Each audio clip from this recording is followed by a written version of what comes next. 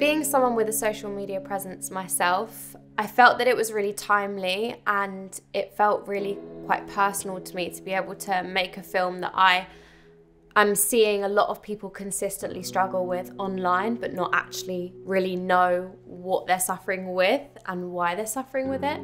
I went on my own health and fitness journey myself a few years ago. I was really fortunate to have a knowledgeable base around me when I went on my own journey, but it made me realise that there's so many people, actually a huge majority of people don't have that access. So when people don't have that, it means that there is very little knowledge about how to embark on a fitness journey in a healthy way.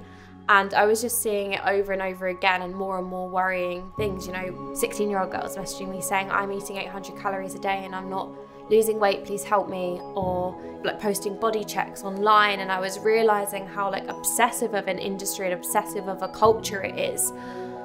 And I just thought, someone needs to look into this. Like, why is this happening? Figures from the NHS show the number of under-20s admitted to hospital for an eating disorder rose by nearly 50% last year. Perfect social media images and a growing gym culture are some of the reasons experts believe there's been a rise in eating disorders. The film challenged me in more ways than I ever initially imagined. I think pre-pandemic level it was like 5,000 people we'd support a month, and this year it was 15,000 people. So looking at triple the support being given between before COVID hit and now. My name is Suzanne. Our phones are non-stop going, our web chats, emails, social media, DMs, that's never ending. There's always someone needing support and it's scary. It was important that I took that accountability where I possibly could. I mean, look, I'm a mere drop in the ocean when it comes to influencers and influencer culture. You know, I'm one of many, and there's many more people out there with more followers than me, but that doesn't mean that I can run away from my responsibility.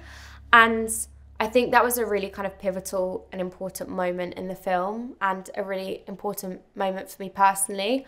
I don't think it's very often that you get to really sit down and have a conversation with the most vulnerable people behind that kind of number on a screen. Like, I see my followers and it's just a number on a screen, but seeing the real life impact that something that you may have posted on a whim and not thought about it, how that can actually affect someone and impact someone long term, was really eye-opening for me. You don't see the hundreds of messages that I may get from people going, Zara, can you please post what I ate today? Yeah. Zara, please can you post what fitness thing you did today?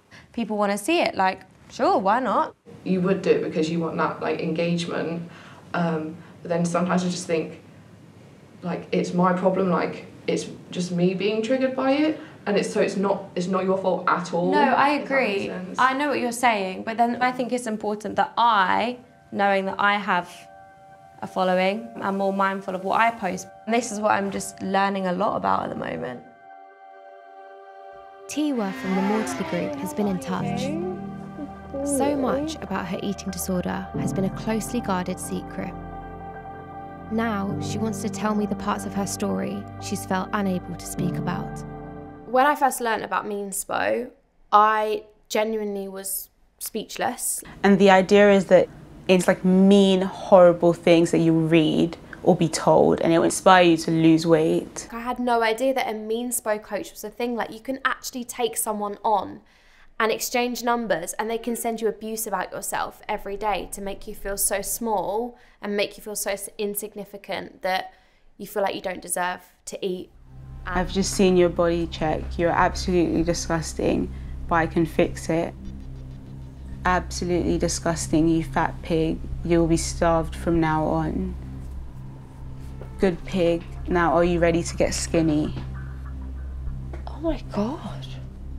Hearing about Tiwa's experience with Meanspo when she was so young was so upsetting. It's made me think to back when I was at school. Were there girls in my year, were there guys in my year who were looking at this content and no one would have known about it? I mean, maybe. I don't really have the strength to walk up the stairs.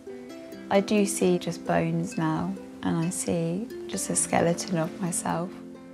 Meeting Lauren, it really, I guess, hit home how so many fitness journeys that start on social media can go down a variety of different paths, and sadly Lauren's ended with her in an inpatient facility. Where did all of this begin for you?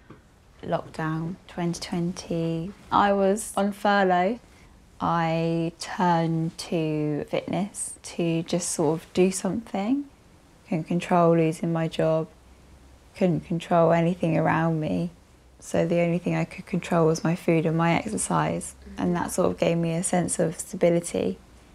It just made me think about all of the other people I know who've started fitness journeys, fitness accounts on Instagram. You know, that's where it starts. Social media and getting that gratification and glorifying diet culture, like that's where it kind of begins for a lot of people. And then I started posting like what I eat in a day.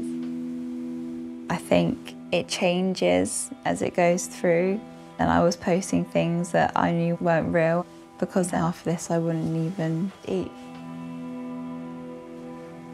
I would say the last 5-6 months have been the worst that they've been. It ended in a really dark place for Lauren. And I think that even when I met her, I don't think she really knew how ill she was. And when I met her again, seeing how much brighter she looked and how much better she looked was just such a nice feeling. And I think even her looking back, she was like, I still kind of was speaking to you about anorexia, but I kind of didn't realise I had a problem. And I think that's where it really hit home to me, like what an eating disorder actually is. Like it has that entire mind control, and that's scary. This is like a fresh algorithm situation over here. Maybe look up kind of weight loss or fitness and health. Weight loss. What I eat in a day. That's quite low. And it's also given gym motivation and weight loss unhealthy. That's so scary, like how it suggests that. So it's basically come to a conclusion about the content I want to see based on what I've written only one time. The scariest thing about social media is the fact that it's almost a bit of a trap for anyone who's suffering, anyone who's going through a really tough time and maybe searching for damaging content. The algorithm, because it's a computer and doesn't really know what this person's going through, will just suggest similar content for that person to watch, and that is terrifying. Oh my gosh, look at this. So now we've found anorexia weight loss, but it's like numbers substituting letters. It's just under a slightly different hashtag. I think another scary thing was that Charlie and I managed to find it very quickly. So why can't the social media platforms find it as quickly as we can? It's clear that there's a massive appetite to post this content. People really, really want to get this content out there. You know, people going through eating disorders, and sadly they are posting pro eating disorder content. I think that if I was able to find that content so easily, then the social media platforms should be 10 steps ahead of me. When you do have a lot of eyes on your social media, I think that it's really hard to know what the right thing to do is, because something that's seemingly positive to someone else and they perceive it in a certain way can be seen as negative by another person going through something totally different. So it's always really hard to know where the line is, and I've tried to look for the positives as much as I can from this film. And especially after making, you know, this documentary, I've learned how to be my most responsible self. And by knowing that I'm always doing my best, I can't let it be a negative place, because it is such a big part of my life. I've learned a lot about disordered eating and eating disorders on my journey while making this documentary. The main thing I've learned, you know, if someone's going through any form of eating disorder or disordered eating, is to talk. I know it's cliche and I know everyone says it, but eating disorders can be extremely isolating. They can tear you away from your family and your friends and make you feel really ashamed of what you're going through. They can make you feel incredibly ashamed of the thoughts you're having, and they can make you want to separate yourself from those around you. They can make you feel so terrible about yourself that you almost don't deserve that support from your family and friends, but just know that you do. You do deserve that support, and also just know that no one's going to judge you. So many people go through phases of disordered eating and there are countless people who have suffered from eating disorders and come out of the other side. Like, that relationship that you have with yourself can be repaired, but you have to talk about it.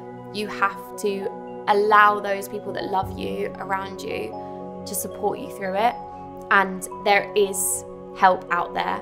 I was lucky enough to be allowed in a group session with a program called Freed, and basically there were, 8 or 9 people in a room all talking about their eating disorders, and people were suffering with different eating disorders in that room, but it didn't really matter because they were all able just to lend a hand to each other. A lot of the time the eating disorders weren't actually about the actual eating and the actual restriction, it was more about how that person was feeling in their lives and about themselves. And I think having that hand to hold, having that support from others around you, that was probably one of the most kind of liberating parts of the documentary, was seeing other people realise that they weren't alone.